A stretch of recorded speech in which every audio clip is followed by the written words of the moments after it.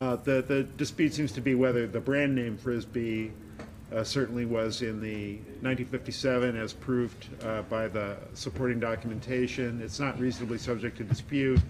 Obviously, people have been playing with discs since the ancient Greeks, right? Discus was original Olympics, so that's, you can argue it. But I will take judicial notice of this fact. So.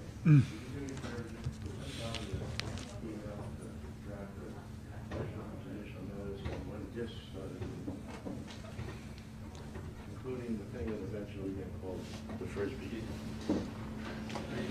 Oh, now this will go down and this will be very important in the history of jurisprudence. Well.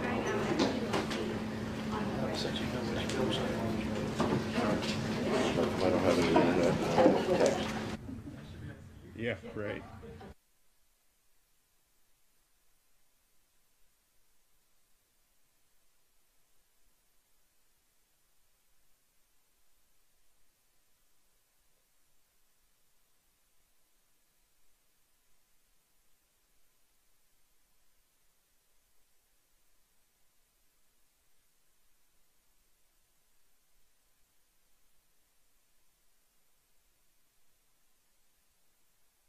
Versus Robert Durst. Mr. Durst is present, his lawyers, Mr. Lewis, Mr. DeGuerin, and Mr. Chesnoff, all are present.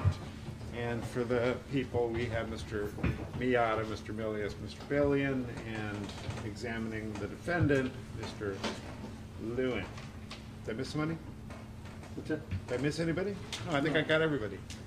All right, and you are, you may, Mr. Durst is present. You may continue with your cross-examination of the defendant. Your Honor, the people would first ask the court to respectfully take judicial notice pursuant to Evidence Code Section 452H that the Frisbee was not invented until 1957 and that the game Uno was not invented until 1971. I think the Frisbee, more properly, was introduced, I think, commercially. The Frisbee was introduced in 1957. Thank you, Your Honor. Okay, and yes, the court does take judicial notice. Thank you. Of both. All right, Mr. Durst, I want to start off by, I had asked you previously, you had said that you did not recall mentioning the Frisbee at all during your direct examination testimony. Mr. Milius, can you please play slide 732.5? Yes, and Your Honor, I believe our next in order is 292. 292? Yes. Number 700. Yes. And 292A will be a transcript. Yeah. From what I remember as a little kid, when we were playing goldfish, or Uno, or Frisbee, or whatever, it was always Mommy and Bobby against Daddy and Douglas. Mr. Durst, did that refresh your recollection about the fact that you yourself referred to Go Fish, Uno, and Frisbee during your direct examination?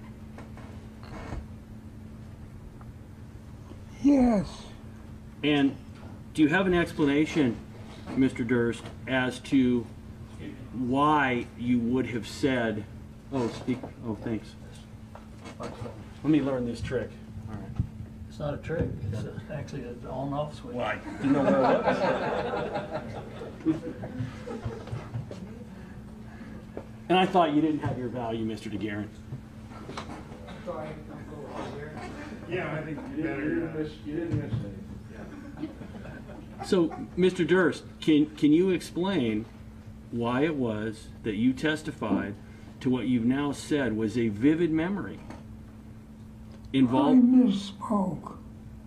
Did you also misspoke about the vivid memory which was originally your father on two different occasions to Mr. Jarecki, and then when you got on the stand, you discussed a vivid memory of your grandfather? Can you explain that contradiction?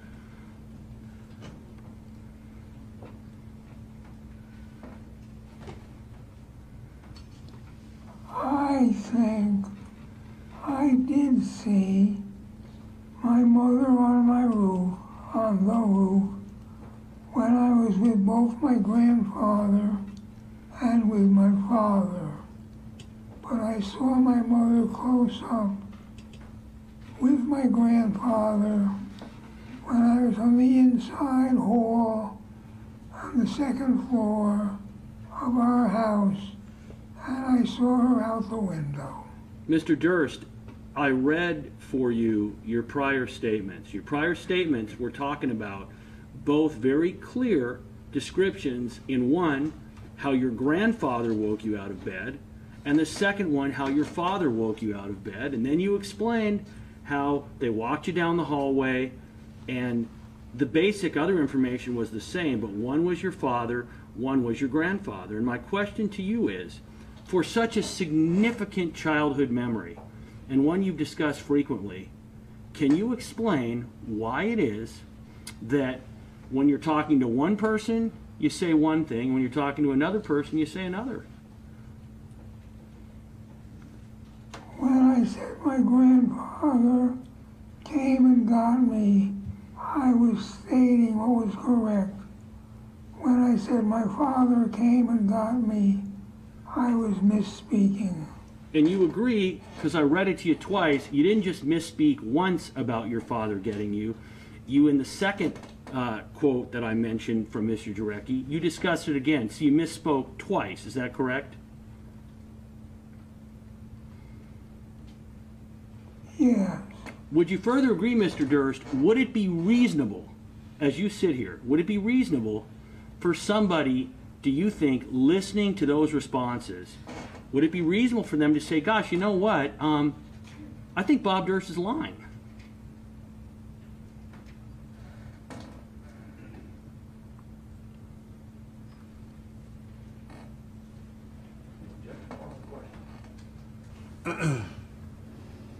Overruled.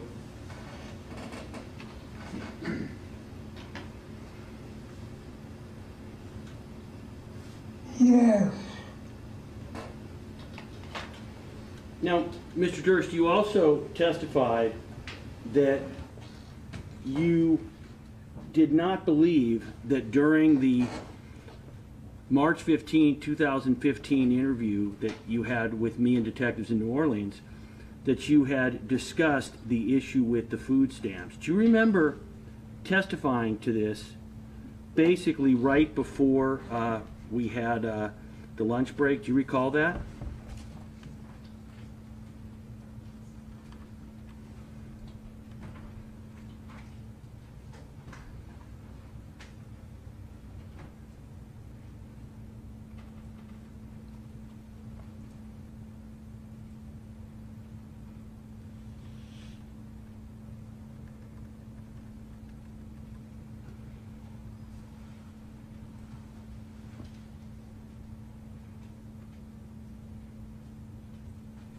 Yes. So at line 7, on page 74, line 18, the following exchange occurs during the 2015, March 15, 2015 interview. And I'm not reading the whole question, I'm interrupting in the middle. I ask you, but you'll talk about how, you know, the rules basically, how the rules do not apply. You know, you talk about Vista. Do you know what I'm talking about? You respond, yeah. And I then say, and you'll say, there's a quote with Mark and Andrew that you talk about getting food stamps. And do you know why you did it? And you say, I did it. And I say, no, but why? What would, you had more money, you didn't need it. You say, oh, why I say I did it then? Question, well, why? Why'd you do it? The only thing I can think of now is why not? Question, right, you said you enjoyed beating the government. And you respond, yes. Does that now refresh your memory, Mr. Durst?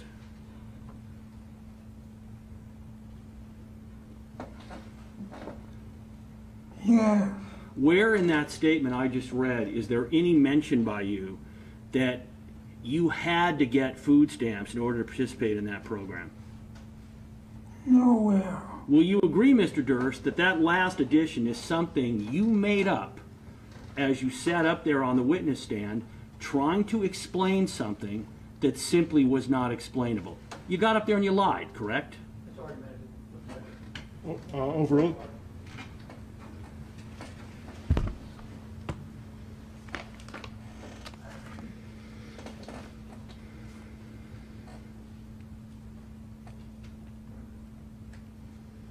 I did not lie. Then can you explain, Mr. Durst, why it is that you were asked 2 separate times about this incident? Both times agreed that the reason you did it was that you enjoyed beating the government, and that now you add a detail that you've never mentioned before. Can you explain that? If you can't, you can just say no. I have mentioned it before, not under oath and not to you, but I mentioned it numerous times to my wife, Debbie Charitan, to my friend Susie Giordano, and to the defense lawyers. Well, let's talk about Susie Giordano. At the time that she testified, you were well aware of this quote because it had been brought up at preliminary hearings. So you knew that that was a quote that had already been introduced at this trial. Is that correct? And it had also been an opening statement. Would you agree?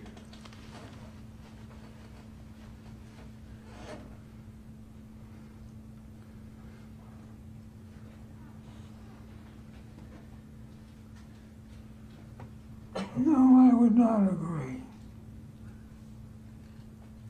Mr. Durst, is it your testimony that in the opening statement back in 2020 that that clip of you talking about how you got food stamps because you wanted to beat the government, are you saying that was not played to this jury?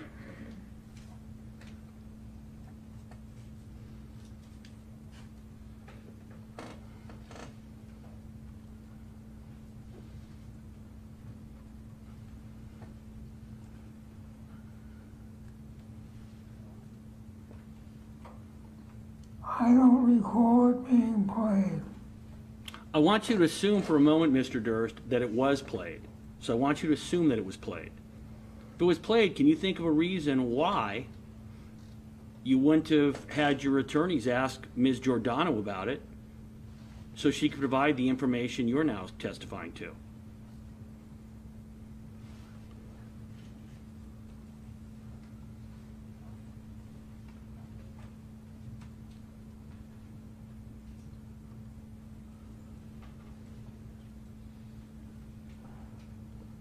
I don't know what the question is. The question is, I told you to assume that in fact that clip was played. So my question to you was, if that clip was played, can you explain why Susie Giordano, who testified only a month ago, whatever it was, how come it wasn't cleared up with her? You could have been done, correct?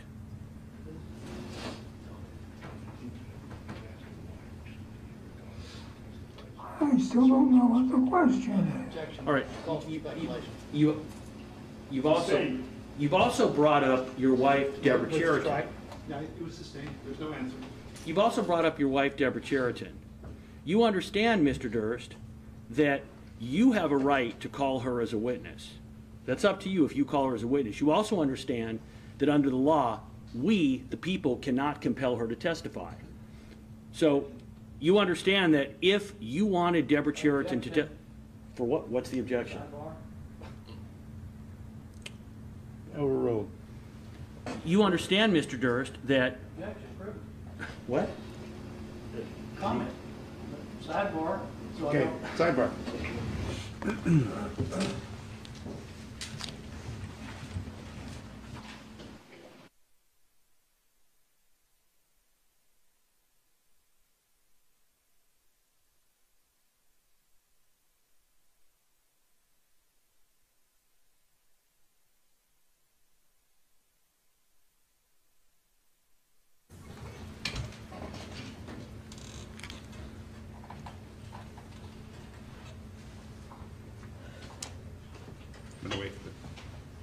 Oh, you're back.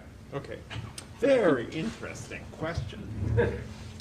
Very interesting. So you may go to a different subject and return to it. Your Honor, the first issue that we discussed, I think I can ask that question, correct? The first issue, not regarding the judicial Okay, notice well, issue. let's give it a try. Okay. I wanted you to have a different subject. So Okay, we I can do that. Thoroughly, Sure. we can converse more and Okay. explore this to its every extent. Well, dear. Mr. Durst, I want to talk about the New Orleans interview in 2015. Were you completely honest with Detectives Romero, Whalen, and myself during that interview? No, absolutely not. You would agree that there were times during that interview where basically you looked us right in the eye and you just bold-faced lied. Is that correct? Absolutely. And there were also times where instead of lying, you simply said that you were not going to answer a question and were going to, quote, stay away from an area of inquiry, correct? I don't remember doing that, but I would not be surprised if I did. Do you remember specifically when asked some questions about where you were at the time of Susan's death, your response was, quote, I'm going to stay away from that. Does that refresh your memory at all? No, but I don't deny I said that. Now, during your interview in New Orleans, you were not under oath. Is that correct?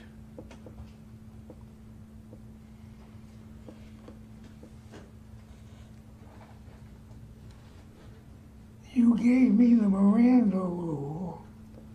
No, correct. I was not under oath. And I just want to ask, did that make a difference? You've just said that you lied. So I just wanted to ask you, did it make a difference to you that you were not under oath when you were lying? No. Do you consider, by the way, you understand you're under oath today, is that right? I understand that, yes. And do you consider the oath that you've taken today to tell the truth, do you believe that to be a sacred oath?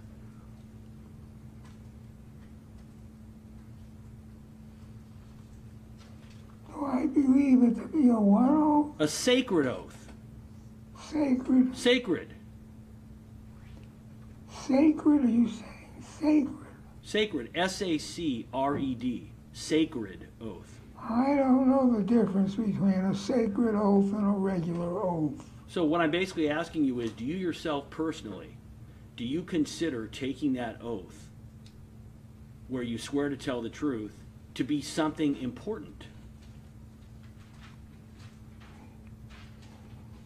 Yes.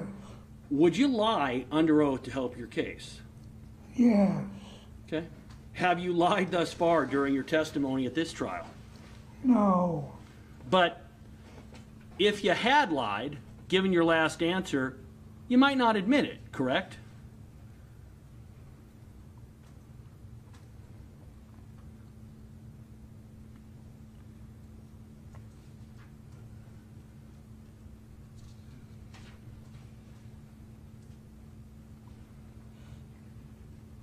Correct.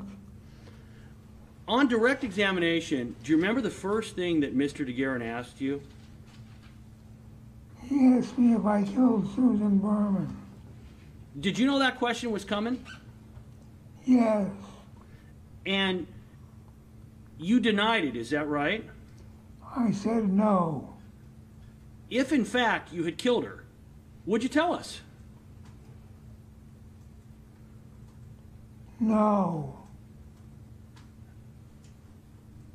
You were asked this exact question at two different times during the March 15, 2015 interview. Is that right? Do you remember? I don't remember. Do you remember me asking you, let's RD 329, please. This is page 51, lines 8 through 10. Oh, I can tell you right away I don't remember. I'm sorry, mistress? I do not remember what happened in 2015. Right, that's why I'm going to play it right now. And Your Honor, this is a part of People's 291, so there's no need to remark it. All right. And this was from the March 15th, 2015 interview. Thank you. If you had killed Susan, would you tell me? Does that refresh your recollection now? Yes. And so even back then, you were honest in the regard of basically telling us, hey, listen, if I killed her, no, I wouldn't tell you. And that's where you still stand today. Is that right? Correct. Would you agree, Mr. Durst, that once you admit that you would lie to keep from admitting something damaging to the jury, would you agree that that pretty much destroys any credibility you would have? No. So can you explain, Mr. Durst, if you've said you've taken an oath to tell the truth, but you've also just told us that you would lie if you needed to, can you tell me how that would not destroy your credibility? Overruled. Overruled.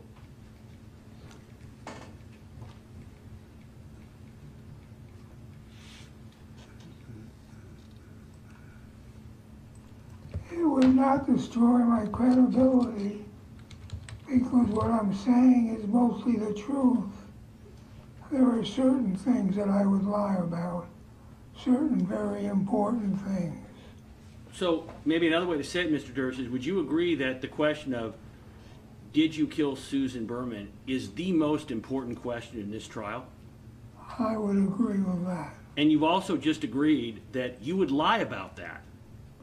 Correct. And you've also just agreed that, in fact, if you had killed her, you wouldn't tell us, correct? Correct. So given that that's the case, would you agree then that for every important issue in this case, Mr. Durst, in essence, you've just said you're not to be believed? Overruled.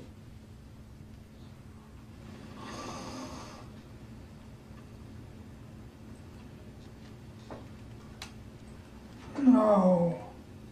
Can you explain why you say no? And if you can't, you can just say, I can't explain it.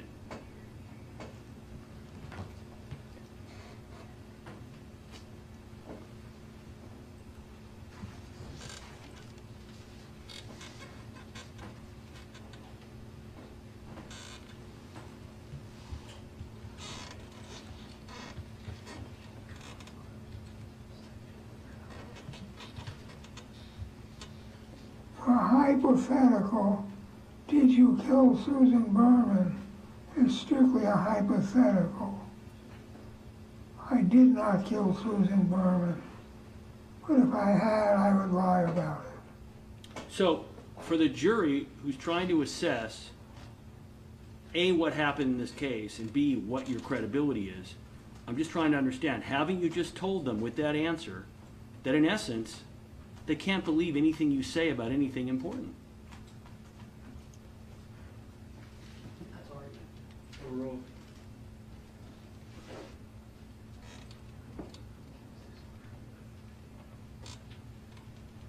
No. All right, you were asked the same question March 15, 2015 with respect to Kathy Durst. Do you recall being asked, if you had killed Kathy, would you tell me? I don't recall. RD 328, 31515, page 51, lines 5 through 6. And Your Honor, this is also part of People's 291, the March 15, 2015 interview. Thank you. I want to, and I'm going to just ask this straight out. If you had killed Kathy, would you tell me? Does that refresh your memory? It does. And Mr. Durst, if I were to ask you right now, if you had killed Kathy, and I asked you, Mr. Durst, you're under oath right now today, did you kill Kathy? Would you tell us? No. Let me ask you, Mr. Durst, if you had murdered Morris Black, would you tell us? No. All right, let's talk about some other areas of untruthfulness. Is it fair to say that you're someone who lies a lot? No. Is it fair to say that you're somebody who lies a lot when it is something important that might get you into trouble? No. Can you explain to me, Mr. Durst, I've just asked you 3 questions about whether you would be truthful, and you've just said that even though you're under oath, if in fact the information was that you had killed Susan or killed Kathy or murdered Morris or all 3, that you would lie, can you tell me then how that would not be characteristic of somebody who lies a lot? Those are the 3 things that I would lie about. There are very few things that I would lie about. Well, it's fair to say that in the context of this case, you'll lie about anything that you believe is a threat to get you convicted, correct? No. So you have a list of things you will lie about on this trial, but it's only 3 things, and then the rest of the things you'll be truthful? Is that what you're telling us? Well, I don't know what else I'll be asked. Okay. Do you agree that when it is in your interest not to tell the truth, that you have a history of simply lying? No. So I'm going to go through this more in detail, but as an example, you lied to Mike Struck when you said that gave your alibi of having drinks with the mayors. That was a lie, correct? Correct. And you lied because you felt that it was in your best interest to do so, correct? I lied because I felt he wanted me to have gone someplace after dropping Kathy off at the train station. But in addition, Mr. Durst, you lied because you believed that that lie advanced the narrative you wanted and minimized the narrative that you had killed your wife, correct? That lie encouraged Mike Struck to open a missing person case for Kathy Durst. So you're saying that that wasn't a lie to try to help yourself, that was a lie to try to help the investigation to find your missing wife? Is that your testimony? Yes. By the way, if what you just told me was untrue, would you admit it?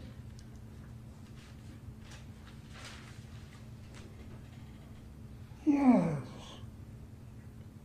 Can I ask you, Mr. Durst, if someone is trying to assess your credibility, and you've just indicated 3 things you would lie about in this trial, can you explain how would somebody assess Bob Durst's credibility when you've already mentioned certain things you would lie about, and now you're saying certain things you won't lie about? How does somebody figure out which is which? Same way they figure out which is which during their regular lives. Meaning they look at what makes sense. So would you agree that if somebody tells you they're going to lie under oath about important issues, you would agree, Mr. Durst, that person probably should not be believed, correct? No. Please explain your answer. Well, lots of people tell lies. That doesn't mean you disbelieve everything else they say. Is it fair, though, that if somebody is telling lies about potentially 3 murders, that it would be fair to disbelieve anything else they say that relates to those 3 murders? Would that be a fair statement? No. Okay, let me move on. In the past, have you stated that just because you lie a lot doesn't mean you're good at it?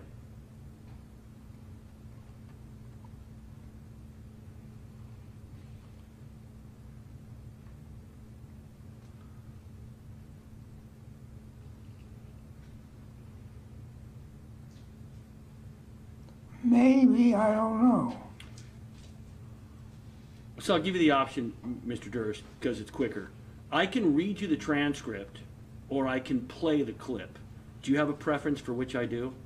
No. Okay, then I'm gonna read transcripts to go faster on some of these. Okay. Let me play RD 601, 121310, lines 21 through 23. And Your Honor, this, I believe, is People's 293 and 293A. Yes. Want to read told lies all my life, but nobody ever said, Bob, you're a real good liar. Is it your testimony that you did not remember, not just saying that, but you don't remember that being kind of a guiding description of how you've lived your life? I don't remember saying that, and it is not a guiding description of how I live my life. So when you said in this clip, I've told lies all my life, can you explain how that can mean anything other than I've told lies all my life? I was following a script prepared by Andrew Jarecki. Okay, let me just be clear on this. So now it's a script you were given. It's not just hints. He literally had a script and you were reading it? Script is the wrong word. Hints are the right word. Hints was Andrew's word. He said, I'm going to give you hints. You have to put it in your own words. You're aware, Mr. Durst, that all of this was filmed, correct? Yes. You're aware that your lawyers have all the film we do, correct? I assume they do. Well, so Mr. Durst, wouldn't, if that were true, then wouldn't we expect that you'd be showing right now, look, here's Andrew Jarecki telling me what to say.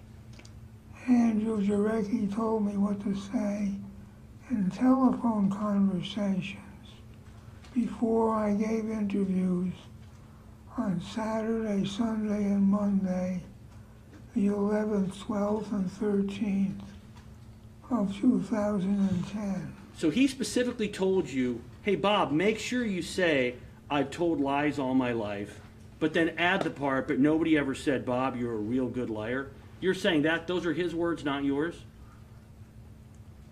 Yes. Well, can you tell me, Mr. Durst, does that sound almost like kind of a Bobism? Does that sound like the way you talk?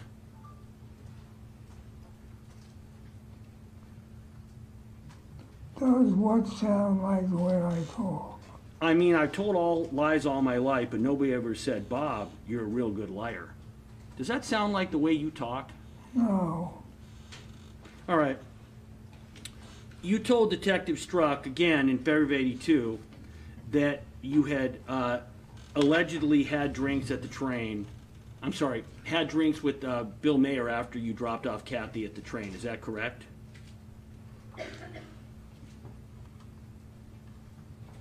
Yes. And eventually, when you ended up getting caught at it years later, you said, and these are your words, that you were not used to people questioning your veracity. Can you explain what you mean by that? I think it means what it says. Those words are all little words. If there's one of them you're having a problem with, I'm sure you could look it up on some app or other. Are these questions getting under your skin a little bit? No. So, Mr. Durst, what you meant, correct me if I'm wrong, is that you're used to, in your world, of saying whatever you want to say, and nobody really questions it. That's how your life has gone, correct? I don't think my life is gone. Well, now I have difficulty with the question. I've lived my life, and I'm not used to having people question me. So, you agree that the issue of your lying came up with Andrew Jarecki during both your 2010 and 2012 interviews, correct? Correct. And you're now admitting that, hey, you repeatedly lied during those interviews, correct? Yes. And you're saying among the big lies, would you agree, was everything you said about not having traveled to Los Angeles in December 2020 and all of your repeated statements that you did not write the cadaver note. Is that correct?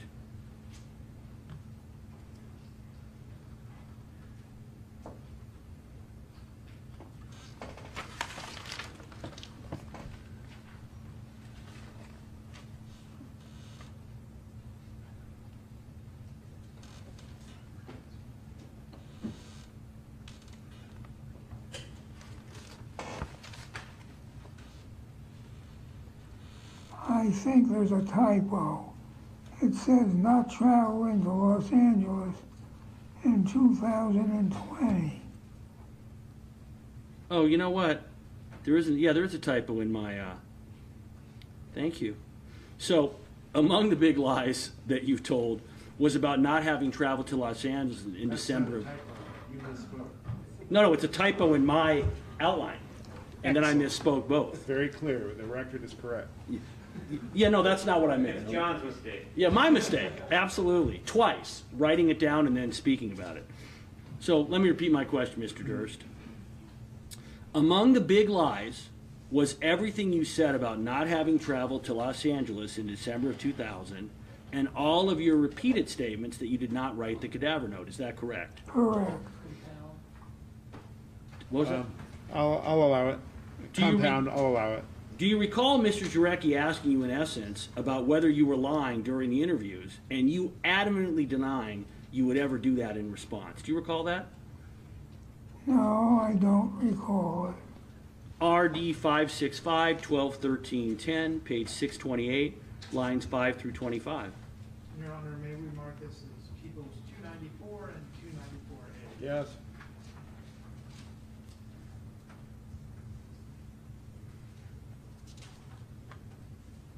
So we know that you're comfortable lying when it's appropriate. Yes. You do it pretty convincingly, and that you do it very quickly, and that you lied to the police without hesitation. Are you lying to me right now? No. What would prevent you from lying to me? I wouldn't do this. I thought I'd have to lie to you. Why is that? Why do it? Can't think of any reason to come here and try to get away with a lie. First, there's a real good chance that you would conclude I'm a liar, and that whatever you do would say I spoke to him for whatever, and he's clearly lying to me. Yeah, there would be a bad idea. I'd be creating something which could go very, very wrong. Mr. Durst, is it correct that literally Andrew Jarecki asked you, how does he know whether you're lying during these interviews? And you told him, I would never lie during these interviews because you would catch me and it could go very, very wrong. But isn't it true? That's exactly what you were doing. You were repeatedly lying during those interviews, correct? Correct. And you were repeatedly lying to Mr. Jarecki when you told him you would never lie during those interviews, correct? Correct. And would you agree that the one thing that was truthful that you seemed to say in that little excerpt was that it would be a bad idea because you'd be creating something which could go very, very wrong? Do you agree that it's gone very, very wrong? My interview of Jarecki. Your interview of Jarecki and the things that you've said that are now coming back to haunt you on cross-examination. Form. It's Okay. competent. Sure. Compound. Would you agree, Mr. Durst, that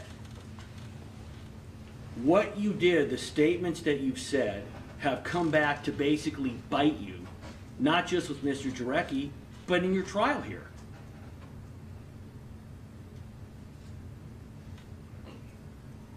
I would agree that everything I did with Mr. Jarecki was a mistake. Would you agree that to successfully lie requires some effort to keep track of what you previously said? I don't know. Well, you would agree, Mr. Durst, that if you're going to lie, and if you're going to have some complicated lies, that you need to keep track of those lies yourself, right? Is that a fair statement?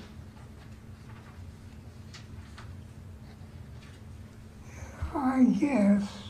Would you agree that keeping track, expending effort, keeping track of your own lies is not one of your strong points?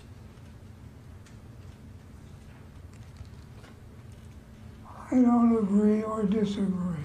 Well, isn't it true, Mr. Durst, that the reason you've been caught in so many of your lies is that they're just not very good? Well, you bring up the cadaver note. And I had to lie about the cadaver note because anyone who saw the cadaver note would have to believe that I was with Susan Berman when she died. Well, it's worse than that, Mr. Durst. You previously said on multiple occasions that, quote, that's a note only the killer could have written.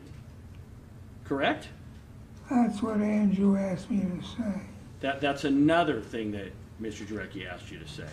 Did he ask you to say it when you were speaking to me as well in 2015? Well, he asked me to say it once, and I repeated it. So, seriously? Sustained. No, ask, follow up. Mr. Durst, so your position is that Mr. Jarecki told you to say an incredibly incriminating statement. Do you agree that's an incredibly incriminating statement when you know at the time you're saying it, even though it has been proven, you know you wrote the cadaver note, correct? I knew I wrote the cadaver note, correct. And you, I just want to make sure you weren't having some kind of, let's see, Jack Daniels or Percocet or marijuana or crystal meth high when you made that statement, correct? You knew. Which time I made the statement? I No. made the statement repeatedly. No, I'm asking you, Mr. Durst, that in essence, that's a statement when you made it. You knew when you were, as you were making the statement, you know what, I'm saying whoever wrote the cadaver note has to be the killer. And I know, I'm not forgetting, I'm not delusional, I know I wrote the cadaver note, right? Correct. Why would you make a statement like that then? Because Andrew asked me to. So, when you were interviewed by myself and detectives in the prison in Louisiana, did you consider that to be a pretty important interview? No. You did not. Well, it went nowhere. I was right. It went nowhere. You were right. Is that what you said? Correct. So do you believe that you said many, many incriminating things during that interview? Yes. So my question to you would be, why on earth would it matter what Andrew Jarecki said to you 3 or 4 or 5 years prior that would lead you to say those things to a deputy district attorney and 2 LAPD homicide detectives? Can you explain that? Because I was working on a plea bargain. You were working on a plea bargain. I was making a deal with you to get me out of Louisiana. By the way, did you ever mention anything about you needed to get out of Louisiana during that interview? I think I made it clear that I was ready to do a plea bargain. Well, Mr. Durst, are you aware, listen, this isn't your first rodeo regarding being charged in a criminal case, correct? Do you understand what I mean by that? That's more of a question for Mr. DeGuerin. He could probably tell you. Do you understand what the expression, it's not your first rodeo, means?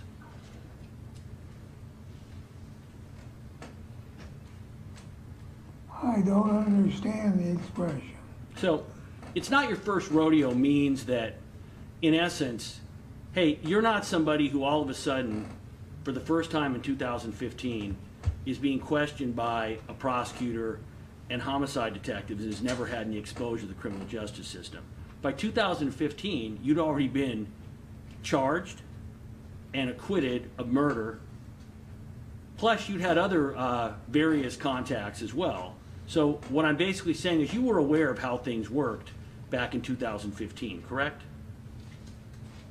Well, I obviously was wrong because I thought you would do a plea bargain with me. Well, so, Mr. Durst, did you not say at the end of the interview that you wanted to speak to your lawyers before you did anything? At the end of the interview, I told you I would be willing to continue the interview after court. But my lawyers showed up during court, and after court, I told you in my lawyer's presence that I did not want to go ahead with the interview. Mr. Durst, who brought up during our interview, which one of us brought up the issue of, if I tell you what I know, what can you do for me? Did I bring that up, or was that you bringing that up? I brought it up several times. So, Mr. Durst, you're a wealthy man with very high-paid lawyers, and you're telling me that you came in to have this interview with me, and you decided, apparently without ever saying it, that you were going to plea bargain a case that had not been charged yet?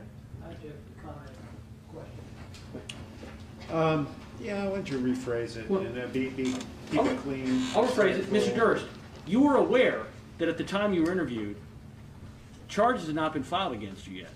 I was not aware until a good part after that. I think charges had been filed against me, Your Honor, but I did not know about it. Your Honor, will the court take judicial notice that charges in this case were not filed until after the interview? Yes. Mr. Durst, you were told specifically during that interview. There's a warrant. I'm sorry. There was a complaint for arrest. There was an arrest warrant. Arrest warrant, but no charges, Your Honor. Correct. Mr. Durst, you were told during that interview that it was voluntary if you spoke to us, correct? Several times. And isn't it true, Mr. Durst, that what I urged you to do was to tell the truth, and did I not tell you repeatedly that, Mr. Durst, I can't offer you anything? You definitely did not tell me repeatedly that you could not offer me anything. So it's your belief that you and I were having plea bargains on a case that had not been filed, is that? This is your thing with not being filed. My whole experience in Orleans was being told stuff that was misleading. When I was arrested, I said I was arrested. I was under arrest. The FBI agent said, "You're not under arrest." The FBI agent handcuffed me to a table and continued to say that I was not under arrest. Now, this whole question of whether I've been charged or not been charged, it was obvious to me that if I had not been charged, I was going to be charged. And this is legal language. So your position was that even though you're a non-lawyer and a wealthy man, that you decided to engage in plea negotiations with a lawyer during your first interview instead of having your attorneys do it. That's your position?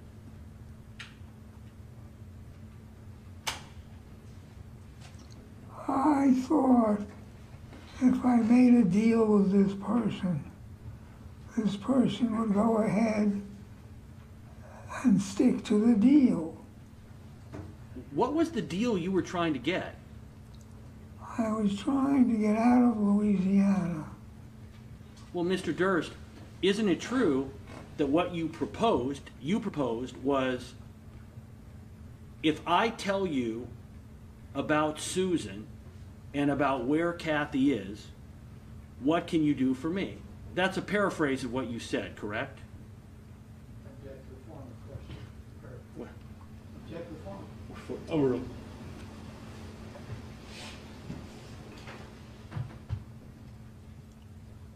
I remember that was at the very end of the interview, and I spoke very carefully. I said that if we made a plea bargain and I wanted to make Ann McCormick happy, that I would have to say what happened to Kathy. At no point did I say that I knew what happened to Kathy. Mr. Durst, how could you say what happened to Kathy if you didn't know what happened to Kathy? I was speaking in your kind of language. If we make a plea bargain, you're going to want to know what happened to Kathy. That is different from me saying that I know what happened to Kathy and I don't know what happened to Kathy. So let me understand this. So what you're saying is you were trying to make a plea bargain where you offer to say what happened to Kathy and what happened to Susan, but in the end, you didn't know what happened to Kathy or Susan. So how are you ever going to be able to make a plea bargain, Mr. Durst? Overruled.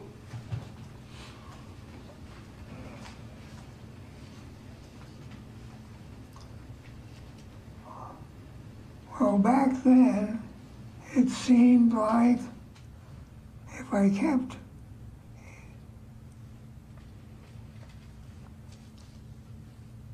said enough, can't find the word, enough. The word lie? Is that the word you're looking for? No. You interrupted again. Incriminating. If I said enough incriminating things, this DA from Los Angeles would figure out that I wanted to make a plea bargain. But if, Mr. Durst, if you're telling me that you're proposing that you wanted to make Ann McCormick happy, and if you're proposing as a part of some plea deal you are negotiating, then wouldn't you have to, Mr. Durst, have the knowledge of what happened to Kathy in order to fulfill your side of the deal? No. Please explain how that would work. I'm not Well, understanding. I'm not exactly sure how it would work, and you never took any of the bait anyway. At no point did you say, well, if you do this, this, and this, I will agree to try to help you do this, this, and this. At some point, I said to you, I've been diagnosed with having 5 years left to live. So that means unless you can give me more life, you're going to have to come up with something that I'm happy with now. I'm going to go on to another area, Mr. Durst. Have you ever lied under oath before? Yes, Fair to say, you've repeatedly lied under oath. Is that correct? that's incorrect. Well, haven't you done it in prior sworn testimony and in prior sworn affidavits, correct? Incorrect. Okay. Have you previously lied in prior sworn testimony? Yes, Have you previously lied in prior sworn affidavits? I would have to know what kind of affidavit we're talking about. Well, I'm I going to don't get there. remember. Okay. How about this one? February 7th, 1983, you filed an affidavit with the Surrogate Court of New York. Do you remember that affidavit? No. Great, let's put it up. You want to mark this? Yes. People's next in order, please. 295, it's a 5-page document. 295, you've displayed it to, it's in discovery. Well, no, display it to him before you project it. Bates number 134069 to 134074, counsel. Yeah, he needs to show him, you need to show him the actual document and then orient them to the document and then project it if there's no objection.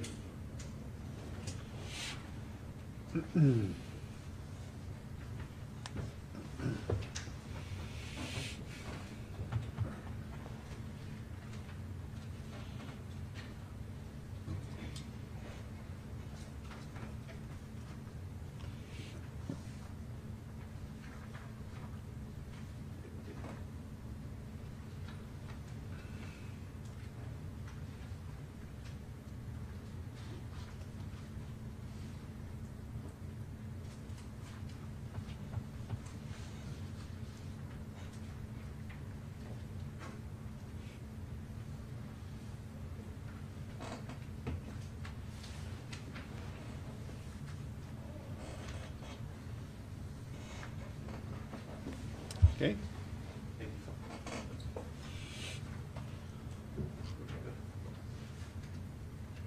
Mr. Durst, rather than have you read this 5-page document, what I'm going to do is I'm going to go through and I'm going to ask you, do you recall filing a response to a petition by Kathy's mother in January of 1983, where she was attempting to be named as the administrator of Kathy's property? So this is about a year after Kathy disappeared.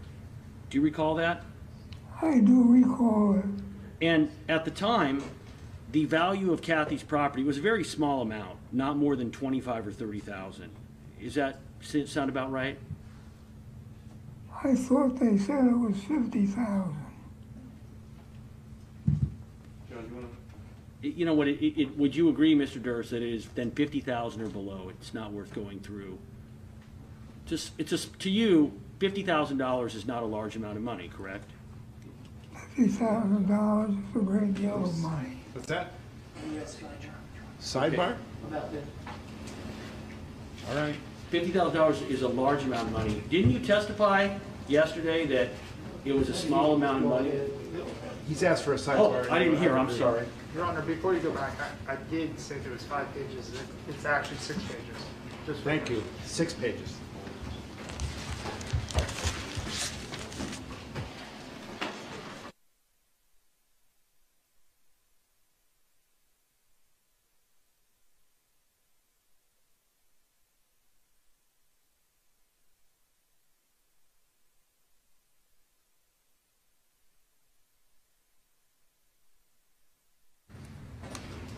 You may proceed, Mr. Lewin. Mr. Durst, is that your signature?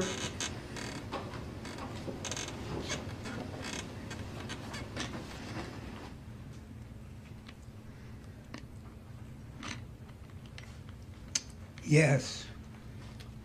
So, isn't it true, Mr. Durst, that Mary Hughes had filed an affidavit, and then in your response, you said that almost without exception, no statement in the affidavit of Mary Hughes is true? That was your response, correct? You're asking me to remember that? Okay.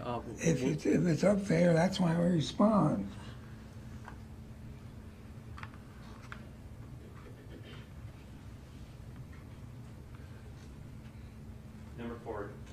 Number 4, almost without exception, no statement in the affidavit of Mary Hughes is true.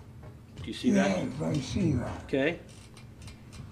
You further said, I have not disposed of any of Kathy's belongings or personal property, and the allegations made to the contrary in Mary Hughes' affidavit are false. That was a lie, correct? That was true. Mr. Durst, you had already thrown her stuff out more than a year before. You'd thrown it out from Riverside, from East 86th Street, testimony from Karen Minatello. You'd thrown it out from South Salem, testimony from Elizabeth Jones. Karen Minatello never ever told me anything about finding Kathy's belongings in the basement. That's all I'm asking you. Is it your testimony, Mr. Durst, that you did not dispose of any of Kathy's property? Correct, that is my testimony. And you heard the testimony of Elizabeth Jones where she testified that you told her to make a junk run and basically get rid of all the stuff from South Salem. Is it your position that that was untrue? Yes, I never told Liz Jones she should throw out anything. All I told her was that Kathy gave the sewing machine to Janet Fink, who has not picked it up, so therefore you, Liz Jones, can have the sewing machine. If you had thrown out Kathy's property, if you had disposed of it, would you tell us today? Yes. So I'm just trying to understand. So you've said before, and you've indicated things you would lie about, but this one you said, no, I would tell you the truth. Why would you tell the truth about that, but admit, yeah, I'd lie about these other things?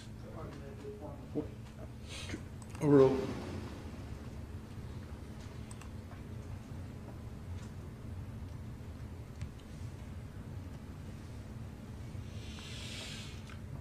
Well, I did not throw out Kathy's things, so that is the truth. So you also said in this affidavit It's D, it's on the word. that she related in her affidavit the Christmas party incident, which you have now admitted occurred, and you said that was false. Do you know what I'm referring to? I know what you're referring to. But You there said have been about a dozen different descriptions of what happened at the Christmas party. you said that there was, all right, let's keep going.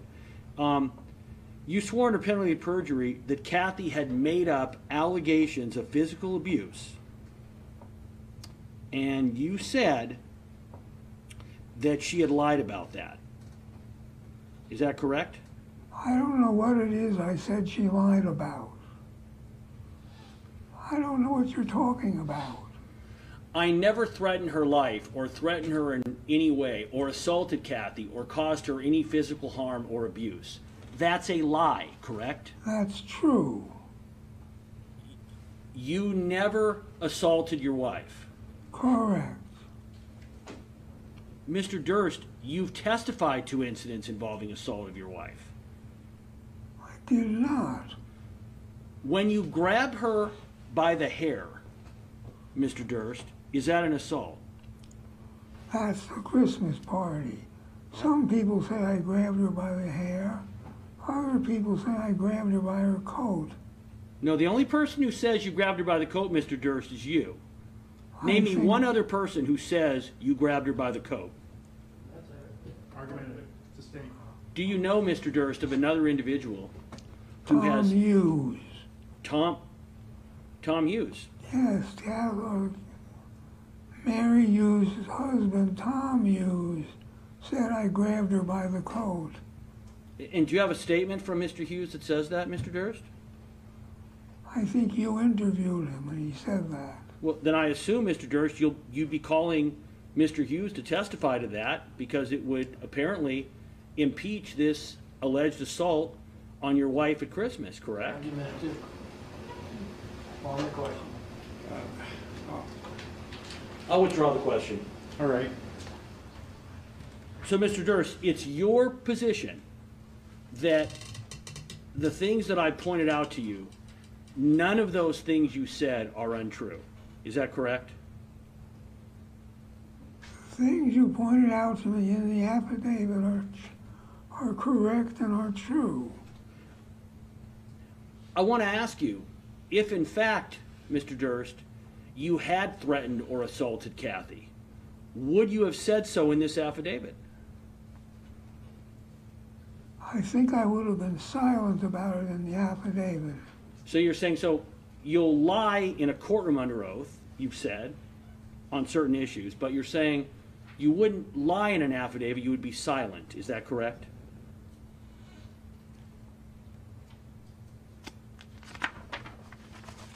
Is that correct? But I did not ever assault Kathy. What happened at the Christmas party, no one would consider to be an assault. Mr. Durst. Yeah. Okay, let's go ahead here. Let me find it. One moment. Do you have the clip, please, of the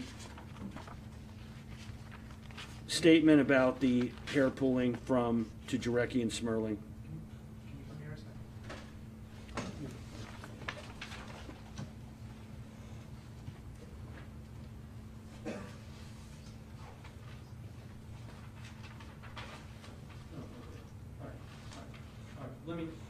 Let me ask you one more before I go there. It also says in this affidavit that you and Kathy had never discussed divorce. It's on paragraph 4E, Your Honor. Do you see that? No, I don't see it. Where does it say that?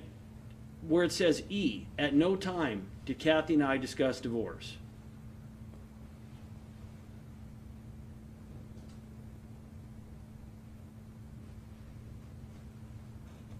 Isn't that a straight lie?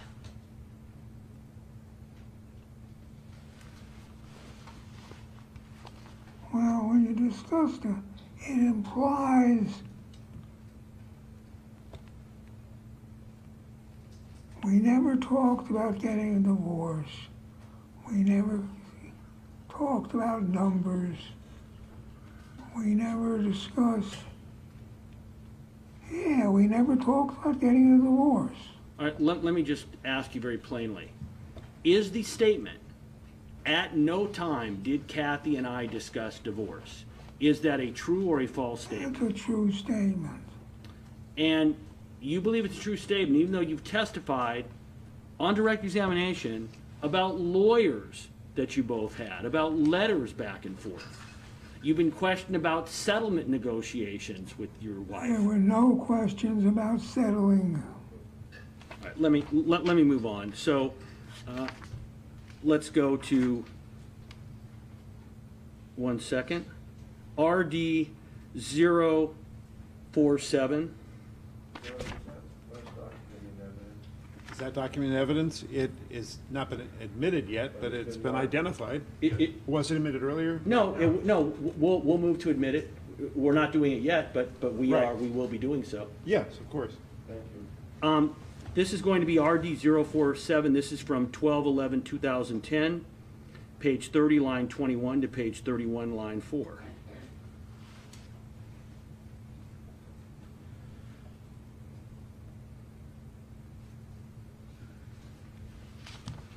Sorry, Your Honor, I just wanted to mark give you the information as to where it was previously.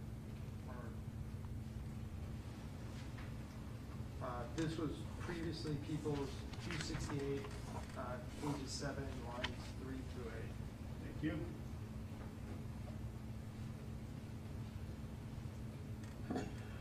I knew that she was doing bad in school and gotten a whole bunch of incompletes, and I was under the impression that she wasn't sure she was going to graduate. This is close.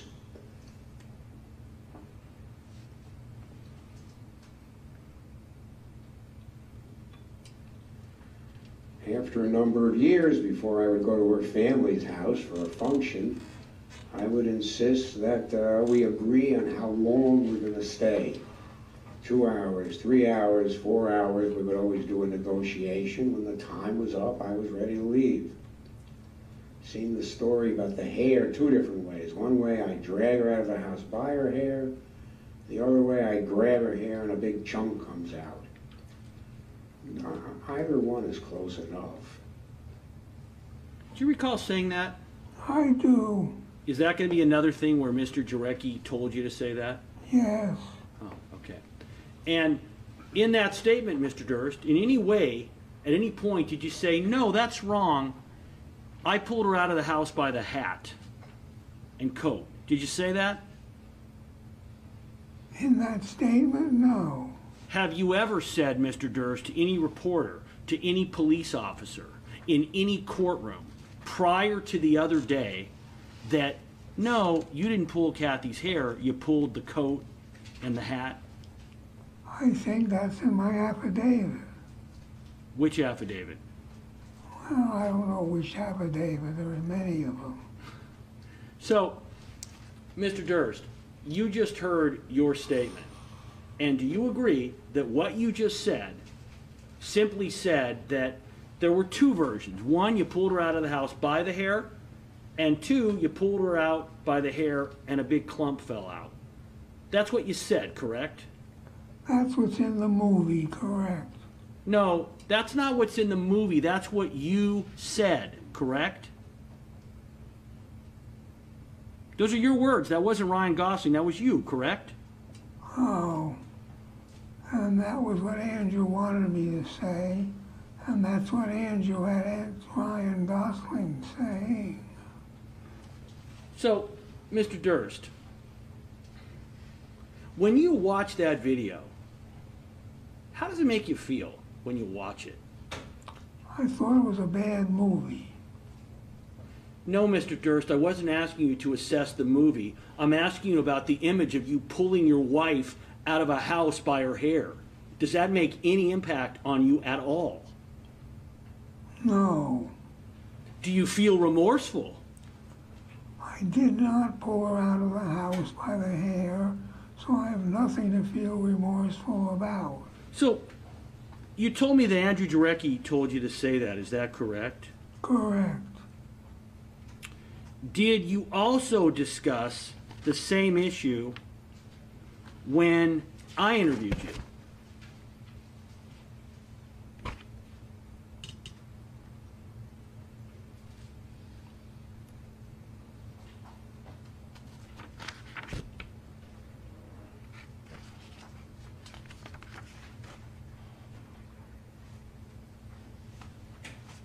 Do you recall? Is there a question to me? Yes. Did you discuss the hair pulling incident when I interviewed you in 2015? I don't remember. If you would have discussed it with me in 2015, would you agree you would have told me, hey, listen, that's wrong. I didn't pull her out of the house by the hair. She was wearing a hat. I don't know what I would have said in 2015. Well, Mr. Durst, wouldn't you want to make clear that that was wrong and that, in fact, you had not done what you said you had done in the interview with Mr. Jarecki?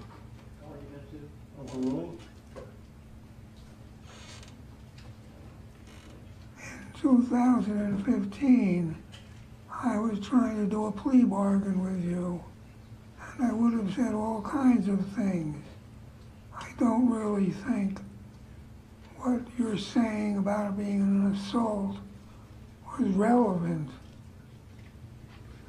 I want to play what you said during your trial, during direct examination, RD 702, and I want you to tell me During my trial, this trial, RD 702.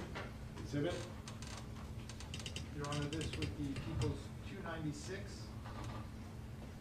and we'll provide it 296A as well. Thank you. In that movie that you watched with Jarecki, there's a scene where the person that's supposed to be you grabs the person that's supposed to be Kathy and drags her out of the place in front of her parents. Did that happen that way or not? that was close. I've seen that described 3 or 4 different ways by 3 or 4 different people. In one scene, I grabbed Kathy by her hair and dragged her out of the house, like a caveman or something. Did you do that? No, I did not do that. I did grab Kathy's hat, put it on Kathy's head, grab Kathy's coat, and push her towards the door. Mr. Durst, who are those 3 or 4 different people who described it 3 or 4 different ways?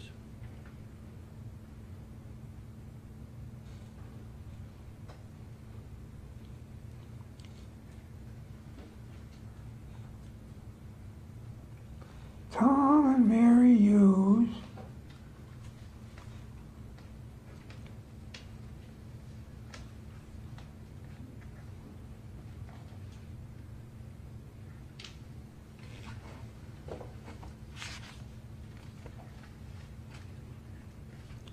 well, I mean, in the movie, they have me pulling her by the hair. I think in one of those affidavits that Mary Hughes submitted, she said, I pulled a big clump of hair, I grabbed her by the hair, and the hair came out of her head. She does not say that I pulled her out of the house.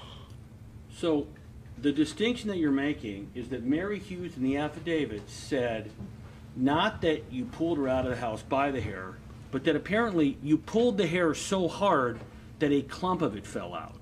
I think that's what Mary Hughes said, yes. Did Mary Hughes ever say, Mr. Durst, that you put a hat on Kathy and then pulled her out by the hat and the coat? No, Mary Hughes never said that. Now, To my knowledge. Now, Mr. Durst, I want you to assume that you had committed. Do you agree that what was portrayed on the screen, do you find that to be a violent and offensive act? Slightly. Slightly. Okay, can you explain why only slightly?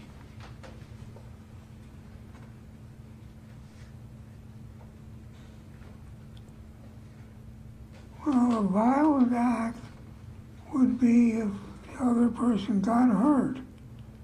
And in that thing that you just showed, Ryan Gosling pulls, whatever her name is, Karen Dunst, out of the house, sits her down in her automobile, and she's fine. Well, Mr. Durst, you agree that when you're assessing kind of slightly, you're kind of comparing that to murder, something else you're familiar with, correct? I am not comparing it to murder. Well, you said, I just want to ask you, Mr. Durst, forgetting about whether you think that's accurate, I just want to ask you, when you watch that, and it's a scene of somebody, you, violently attacking their wife in front of her family and pulling her out of the house by her hair, you only find that, quote, slightly disturbing? Well, the movie goes on, they get into the car, and they have a conversation, and they drive away. She's obviously not hurt. So, would you agree, Mr. Durst, that this is a significant enough incident that the issue is not that you forget what happened? In other words, you're not saying, I don't remember whether I pulled her out by the hair. You're saying, I did not pull her out by the hair. My memory is that I pulled her out by the coat and the hat. Is that your testimony? Yes. And you would agree, though, that this is not the kind of thing that you're going to forget or mix up, correct?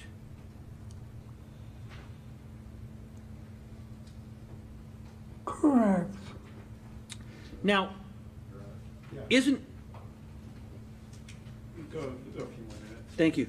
Isn't it true, Mr. Durst, that you really don't find this incident disturbing because to you, Kathy was wrong because she hadn't gotten out of the house when you thought she should leave, and you took action that you found to be appropriate, correct? And Kathy was not injured in any way, just like Christian Dunst was not injured in the movie. They went on and had a conversation. Let me ask you something. What do you think it must be like for somebody to be pulled out of the house by their hair, by their husband in front of their family? Do you not think that that would be one of the most horrific things that could happen to somebody outside of some violent attack where they're hurt?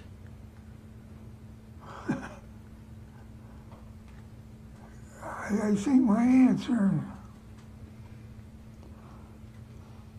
I think a horrific thing would be if Christian Dunst was hurt. She wasn't hurt. Ryan Gosling slammed the door after she was pushed into the car. They drove away talking to one another. So whatever it was that got her out of the house did not injure her. You understand that Ryan Gosling and Kirsten Dunst, they were actors, right? You understand that, right? I understand that. You understand that Kathy Durst was a real person, correct? Correct. And you understand that Kathy Durst disappeared 40 years ago, correct? I don't think it's 40 years ago. I think it's 39 years ago. Yes, thank you for pointing out that distinction, Mr. Durst. My pleasure. 39 years ago. Correct. So, let me ask you something. You were asked about your response to this incident during your December 12, 2010 interview with Mr. Jarecki. RD050, page 220, line 6 to page 221, line 20. After this clip, Your Honor, the break would work. It works for the court. Exhibit number?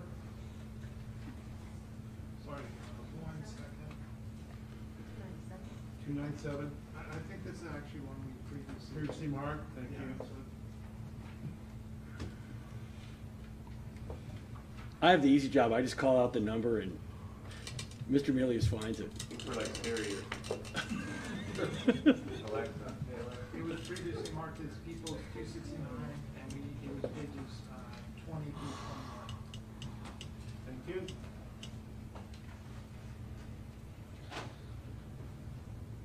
We went inside and grabbed Kathy. It's time to go, let's go. And we talked about the various stories about that. Tell me what you remember about going back in there and. I remember grabbing her by her hair and grabbing her arm and getting her coat, and we're going. And the grabbing her by her hair part, how did that enter your mind, or No, I went back in to get Kathy. Kathy, it's time to go. Well, just another, no, we're going. and from your standpoint, was it that you were pissed off, you were angry? Yes, I was pissed off. She agreed to leave after a certain period of time, and now she's not doing it. She's wrong, I'm right, let's go. And you described that there were a couple of theories about whether you pulled her by her hair, whether it chunked. Yeah, Tell me whether about I that. pulled a chunk of her hair out, and I remember grabbing her by the coat and her arm and the hair, and whether her hair came out or not, I don't know, but I dragged her out of the house. Do you remember the feeling of that happening as we're sitting here? Do you remember the feeling of walking into the house, going to get her? Does that? Yes, total anger. We're not doing this. It was me being the dominant one. If we agree on 2 hours, it's going to be 2 hours, not going to be 2.5 hours or 2 hours and 20 minutes. It's time to go. You agreed to go. Let's go. The same thing with having a child. You agreed that we weren't going to have children. You got yourself pregnant. You want to get an abortion, you can get an abortion. You want to have the child, you're going to get divorced. Thank you. Great. Ladies and gentlemen, do not converse among yourselves with anyone else on any subject connected with this case. Do not form or express any opinion on the case. 3:30.